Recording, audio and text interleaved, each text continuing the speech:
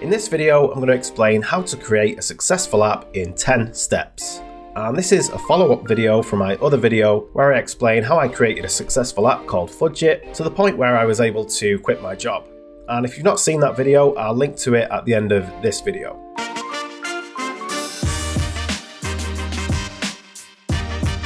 So step one, and the most important, is create an app that meets a demand. And if you don't get this step right, then none of the other steps in this video will make any difference. And so at the time I created Fudget, there were no simple budgeting apps. All of the popular ones had a steep learning curve, and I could tell from users' complaints in the reviews about these apps that there was a demand for a simple budgeting app, one that anyone could just pick up and use within minutes. And I also knew that Fudget would solve a problem that I was facing. And chances are, if you're facing a problem, then unless it's a really niche problem, then other people will be facing that problem too. And so this is what happened with Fudget. It was the right idea at the right time, and it filled a demand that people were calling out for, and solved a real problem that real people were having. So how can you think of an idea for an app that meets a demand? Well, all of the apps that I've made have been created to solve a problem that I had myself. So Fudget is an app which solves a problem for me, and I use it every day, and I couldn't function without it. And I've also created other apps which I don't use every day, or hardly at all, and guess what?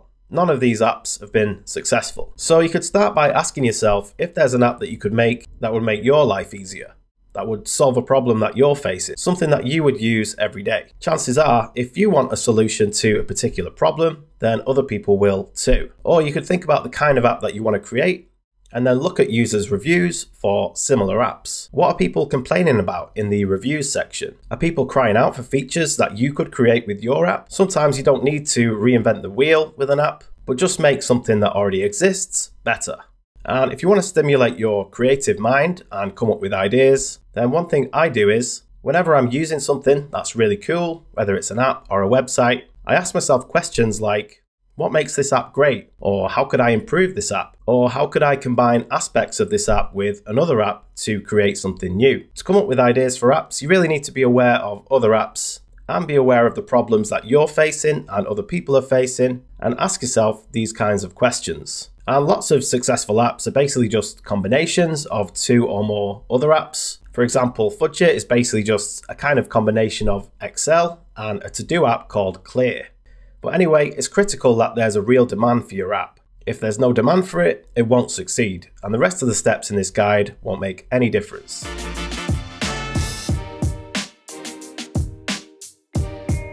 Step 2 is ask for reviews and feedback.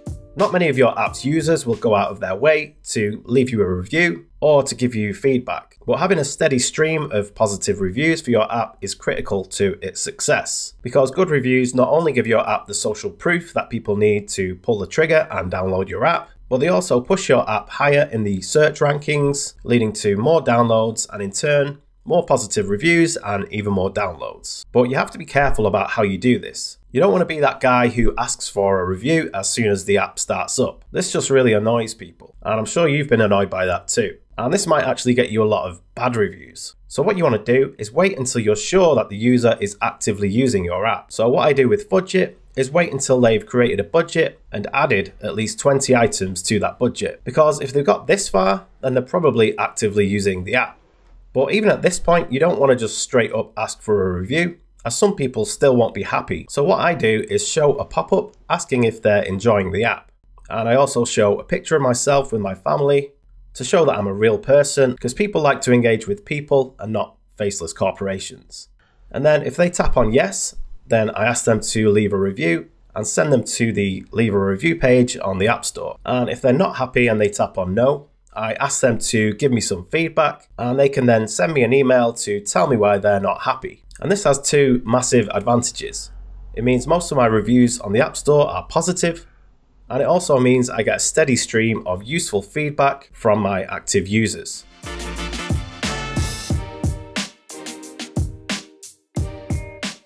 Step 3 is listen to your users. So when you have an app and you have a good feedback mechanism set up, you get a lot of messages from people asking for features and improvements. And you need to listen to your users, because this app is for them and not you. But you don't want to just add every single feature that every single person asks for. Number one, it would take you way too long. And number two, it would end up bloating your app with features that most people don't even want. So for Fudget, I created a spreadsheet for all of these feature requests. And I kept account of exactly how many times a particular feature had been requested. And this way I was able to see exactly which features were most in demand. And so I focused on improving the app over time, always adding the most in-demand features and ignoring the less in-demand features. The more you can keep your users happy, the more downloads you'll get, the more positive reviews you'll get, and the more time people will spend in your app, clicking on ads, and the more in-app purchases you will sell.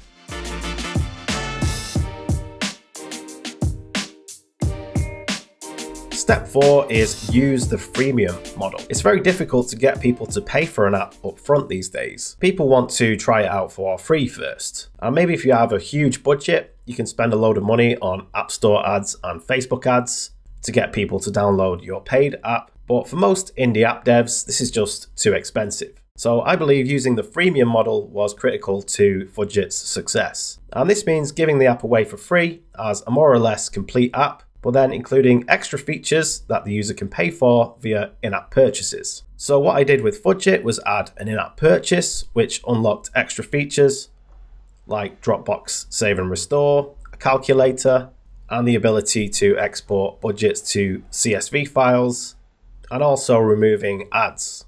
But you have to be really careful about how you make your in-app purchase visible within your app. If you bury it away on your settings page, then hardly anyone will even find it, let alone buy it. But on the flip side, if you keep showing people annoying pop-ups asking them to buy it, then you're just going to annoy people and they might just leave your app. So what I do in Fudget is show the user that there are extra features available within the interface itself. And I just grey out these features, such as this calculator button.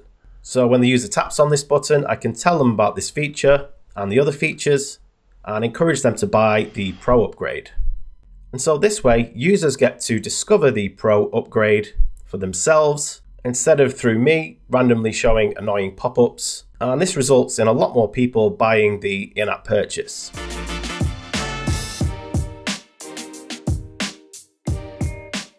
Step 5 is display ads with Admob. Although most of Fudget's revenue still comes from the in-app purchase, adding ads to the app was critical for creating a little bit of extra revenue that I needed to reach my quit my job goal. So in Fudget, I just have these banner ads at the bottom, and it only took me about 2 hours to add these ads.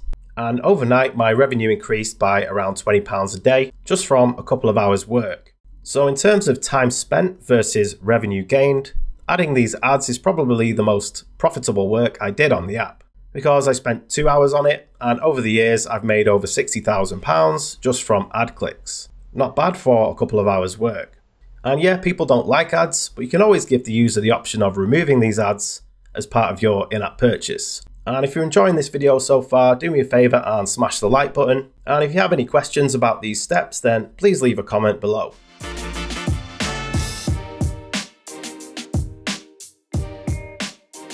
Step 6 is cover multiple platforms. Although the iOS version of Fudget has always made the most money, on its own it didn't make quite enough money for me to reach my goal. So releasing the app on other platforms was critical. After releasing Fudget on Android, Mac and Windows, my revenue increased by around £30 to £40 a day.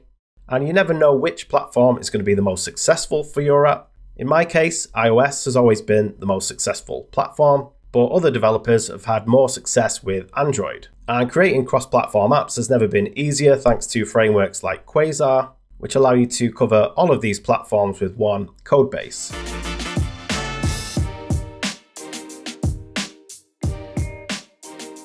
Step 7 is learn and implement App Store optimization. So Fudget didn't really start to take off until I started to implement App Store optimization, or ASO. So what is ASO? It's basically where you optimize your app for the phrases that people are searching for on the App Store. And most people will find your app via search, so this is absolutely critical. So how do you do this? Well, you can use a service such as Mobile Action or Sensor Tower to find the keywords relevant to your app that people are searching for. And these services will tell you how many people are searching for a particular phrase and also how strong the competition is for those keywords. So what you can do is use these services to compile a list of phrases that you want your app to rank for. and then implement these keywords onto your App Store page, with the goal being to try and get your app to appear in the top 10 apps when a user searches for a particular phrase. And the main way you do this is by adding these keywords to your app's title, subtitle, keywords field, and description. So keywords in your app's title are the most powerful, followed by your subtitle, and then the keywords field on iOS, and the description field on Android. So if you look at my Fudget page on the App Store, you can see that the title is Fudget Budget Planner Tracker, and the subtitle is Finance and Money Management. And this title and subtitle are not just random. I put an enormous amount of time into these to make sure that they rank for as many of the most searched for and relevant phrases that people are searching for as possible. So using these particular words in my title and subtitle means that Fudget ranks highly in search results for many different phrases that people are searching for, such as budget, budget planner, budget tracker, finance planner, finance tracker, money planner, money tracker, money management, and many, many more.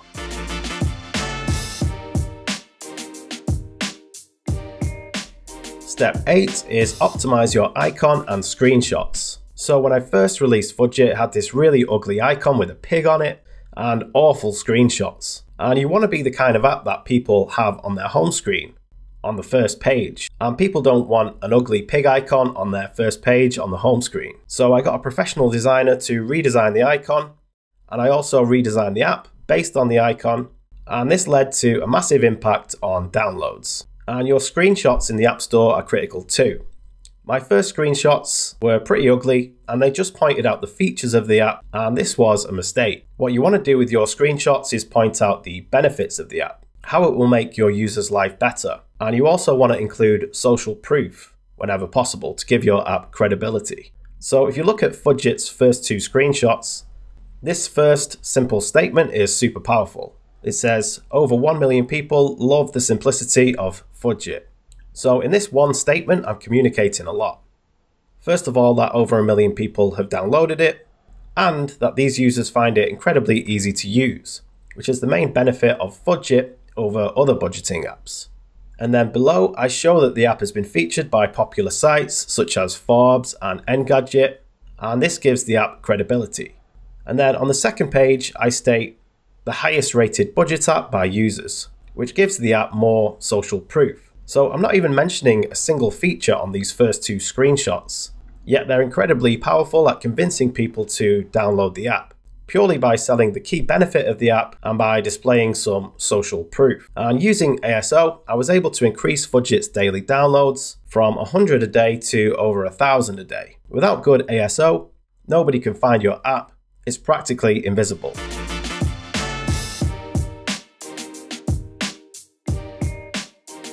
Step 9 is get featured on AppsGoneFree. So a key component to Fudget's success was getting it featured on AppsGoneFree. And this is both an app and a website where people can find temporarily free apps to download. And you can submit your app for free to be featured.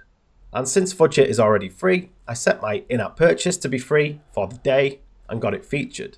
And this resulted in about 20,000 downloads over a couple of days the first time I did it. And this pushed Fudget up in the search rankings, and even after that huge spike of traffic died down, I was still getting more than double the downloads I was getting prior to being featured.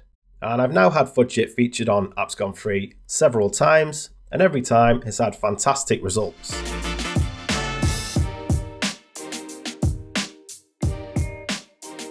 Step 10 is to create an email list. So on my settings page in Fudget, I have a little form that users can fill in to join the mailing list. And this list now has thousands of users on it, and this list has been absolutely critical to the success of Fudget.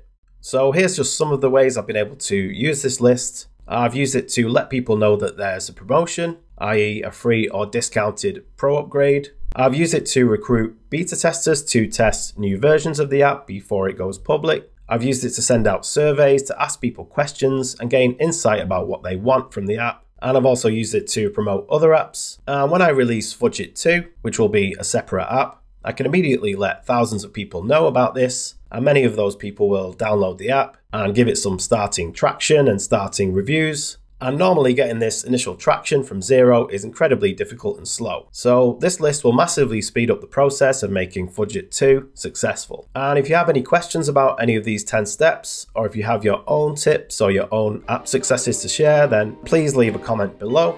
And make sure you check out the whole story of how I created Fudget and quit my job in this video. Make sure you hover my face over there and click subscribe if you haven't already. Every subscription helps me to create more content for this channel. Thanks for watching, and I'll see you in the next one.